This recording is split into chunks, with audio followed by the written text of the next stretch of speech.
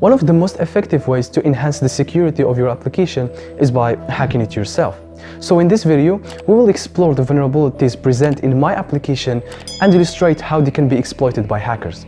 By understanding the methodologies that hackers follow to take control of your application, you can take a step forward to secure it and protect it from malicious attack. But before we dive into the process of identifying vulnerabilities, let's first take a step back and examine how the application works. Once we have a comprehensive understanding of the application structure and functionality, then we can begin the process of searching for vulnerabilities. So let's get started. So basically, this is the login page where we submit our email and password with this format here. And there is also the register part where we create accounts. There is a student account, a teacher account, and a company account. So they are different, okay, a little bit. So I have created a lot of accounts. So let's get back and log in with one of them. So let's just log in with the student account, all right? So this is the home page. In the right side, there are suggestions that told me about the students that have the same sector as mine. Here in the middle, I can share pictures or documents, and here in the left side, it's like a menu: my profile, notifications, groups, messenger, and logout. Okay, so we're gonna get into that later. But now let's just share a picture. And as you can see, I can like, comment, and comment to my post. It's returning who made that comment, and I can delete my post only. So that's cool. Now let's go to my profile. So this is my profile. A lot of information is related to me. I can change my profile image, and let's delete my personal information and enter them again to show you how that's look like. So that's cool, and I can update them. So all of those are just some informations about me that represent my experience, my certificates, or me. Okay, it's my profile. And here in the bottom there is a little button that generate a resume from my profile, right, in a PDF format. So there is also the notification here. I don't have notification yet, and messenger I still new here. There is no conversation or stuff like this. And also there is groups. Now let's go and log with another account, with the student2 account. All right, so I can search for student1 profile from here and go to this profile. I can follow him, and if I refresh in the student1 page, I will find that there is a notification. If I accept it, a conversation will create between me and the student1, and we can send messages. It's based on WebSocket, so we can send message in both ways in a single open connection without needing to refresh the page, and that's cool. So after that, to show you the group section, let's log in with a teacher account. So this is the teacher homepage, all right? It's like the student, but the difference is that the teacher is the only one that have the ability to create groups. So if we go to the group section, we will find this little button here to add a group. And when I click into it, I will write the name of the group and the sector of students that I want to add, and search, and it's returning all the students that I can add them from the little button here. So I'm gonna add student1 and student2. Now if I click on this group, it's giving me all the members of it. So if I get back into the student1 account, I will find that group that is created by the teacher, and we can talk here as a group, right? There is also a company account, but it's a little bit different, okay? But we're gonna talk about it later, because that's gonna take a lot of time just representing the application. So we're gonna let it for another video, right? So now let's start what we are interested on, which is hacking those things. So we're gonna start with the register part. So let's create an account from here to see how the requests look like and intercept that with burp proxy. So as you can see, the first request is an option method to ask the server what kind of methods you accept. So let's send that to the repeater tab and send the request. As you can see, those are the methods that are allowed. Now let's forward this one, and after there is the actual request that we made, which contain my informations that I have submitted before. So let's send this to repeater and send the request, and as you can see, we get a message everything is okay, which means that the account was successfully created. Now let's go back and log in with the account that we have created before and try our first vulnerability, which is NoSQL injection. So let's intercept the request with burp, and as you can see, the option method again, let's forward it, and there is the actual request that we are interested on. And as you can see, this is the email and the password. Let's send that to repeater. So there is a post method send it to the API / authentication and login with our credentials. So let's send the request, and as you can see, it's returning all my data and the password also. So I need to delete that, I know. And if you notice it, it's setting cookies for me. So as you can see, there is a student equal to true, that's mean I am a student, and session, which is a big number that of course we cannot brute force it or something like this. So that's great. Now let's change my email address to an incorrect email and see the response again. So as you can see, it's telling me your credentials are incorrect. Let's now correct the email but change the password to an incorrect password and look at the response. As you can see, it's the same message. That's mean I can't brute force emails and knowing which email is correct. That's cool. Okay. Now let's try a classic NoSQL injection. So I'm gonna keep the email as it is, but I will change the password to a JSON format, and I'm gonna explain what is that.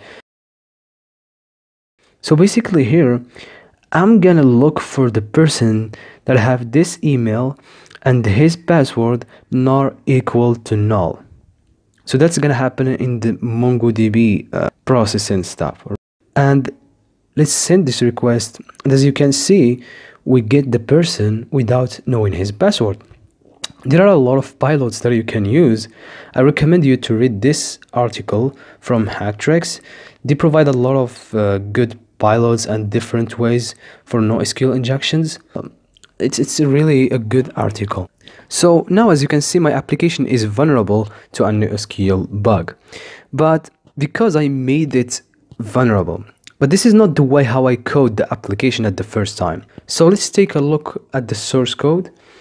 And as you can see here, there is a post method is made to the login API. I create a variable called searching all, and it's searching in the everything collection. And just think, a collection is like a table in SQL database, if you are familiar with the MySQL database. So in SQL there are tables, and in NoSQL there are collections. All right. So in this everything collection, which is like a table, I'm telling like find one guy that have an email equal to the email from the request, and the password also is equal to the request.body.password. All right, so that's basically what's gonna happen. And when you do not find anything, response with 404. So it's vulnerable because we pass the user input directly, but as I said before, this is not how I code it. So let's remove these lines and those comments. Now what I am doing is searching for the person who have the email address passed on the body, because the email must be unique. So it's gonna return one user, and then if this user exists, we're gonna compare his hashed password with the password from the body of the request. That's mean when I pass that payload, it will be hashed and it will never equal to the real password of the user. So as you can see, I'm going to send the request again with the same payload, and we cannot bypass the authentication now, because this payload that I put inside the password, it's hashed, all right? It's gonna be hashed and compared to the real hash of the real password, okay? And they are different. So MongoDB will not process my JSON data that I pass into the password. But there is a little thing actually here. Even we did that, even we are hashing passwords, that's cool. It's like giving a little bit of security to my application, but what I want to see is that the email is still injectable. If I get back to Burp and instead of passing the correct email, I'm gonna change it to this payload, but password is correct, all right? I'm gonna pass a correct password. So what does that mean? I'm telling the application to give me back the person that his email not equal to null, but the password is correct. And as you can see, it's working. But of course, we always need the password, not the email. But that's interesting, isn't it? So what we can do with this vulnerability now? The email is injectable, but the password is not. So what actually we can do? To be honest, I asked some people, but I didn't get something like a real thing. But if you know somehow we can exploit that, okay, tell me in the comments. I'm happy to hear that from you. And of course, we can brute force emails. Like we found the password, but we don't know the email address of this password. I know this is unrealistic, yes, but yeah, you may encounter that. You may find that somewhere. You may get a password, but you don't know which email address is gonna work with, so you can brute force that. You have a list of emails and you can just brute force them because of the this vulnerability. But it's still a vulnerability, right? There is also another article that talk about getting remote code execution from a NoSQL injection. It's great. There are some versions that I have not understand yet, but I recommend you to read it. So the next bug that we're gonna look for is XSS. I tried a classic XSS on the inputs when I was creating my account, like instead of entering my username, I'm gonna enter script tags and some XSS payloads, but it doesn't work, right? Because my application is based on React.js in the front end, and React.js prevent those kind of XSS attack. So what I know is that React.js interpret everything as a string. There is an article that explain all the ways we can get an XSS from an application that is based on React.js, all right? Now, despite all of this protection, there is a file upload functionality where I can upload pictures. So what about uploading an HTML file? So let's try it. So let's create a basic HTML file called xss.html. Let's paste this here and delete those two lines and add an alert to confirm if it's vulnerable or not. Let's upload this file and see what we're gonna get. Let's add a description. Now let's get the link, open it in another browser. As you can see, the alert is working. Now let's go back and write a real exploit. So what I'm gonna do is I'm gonna exploit this vulnerability, this XSS vulnerability, to steal users' cookies, all right, and send them to me. I'm gonna copy an AJAX request from here because I just can't remember it. And I'm gonna use Python to listen on port 8000. And let's modify on this code. So we're gonna send a get method to my IP address. Let me grab it first. Cool. And let's create a variable containing the cookies. And I need one more thing to declare the xHTTP variable. Now let's upload again and see what we're gonna get. Copy the link and refresh. As you can see, the cookies are sent to me. Let me show you that again. Refresh the page and boom, I get the user cookies. Now if I go to another browser, I go to the home directly without without doing the authentication. I can't see anything because I don't have cookies. I'm gonna grab those cookies that I have intercepted, and I'm gonna add them here, refresh the page again, and as you can see, I am that user, right? I am now student 1 without passing from the login page. And there is also another way to get those cookies without an XSS vulnerability. So have you ever asked how we know who posted this picture? Like in here, the test account share this picture, and we get the name, the picture, and company X share this picture. And if I like it and I hover this like button, we know the user that like it. Now, how that's work, right? So let's run bird proxy and intercept the request. Let's refresh the page, and as you can see, there are a lot of requests here.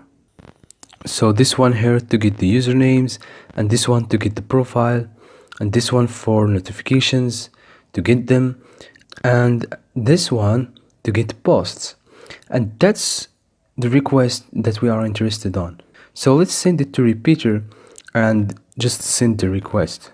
As you can see, it's returning back to me all the posts available. This is the first share, the first post. There is the username, the image, and also there is something here which is the user ID.